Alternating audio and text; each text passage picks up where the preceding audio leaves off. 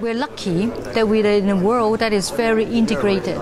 It's really about users' experience, be it digital, design, outdoor, or traditional media or new media.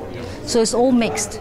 So I think, to benchmark this year and next year or the future, probably we need to look at design in a new angle. So it's not so traditionally like design is the surface of something which is pretty. It's really about, the user's experience. That what makes us feel happy, what makes us impactful, what makes us touches.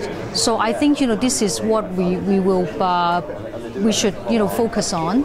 And I would say that, it will be the integrated kind of experience rather than just the surface of a pretty design.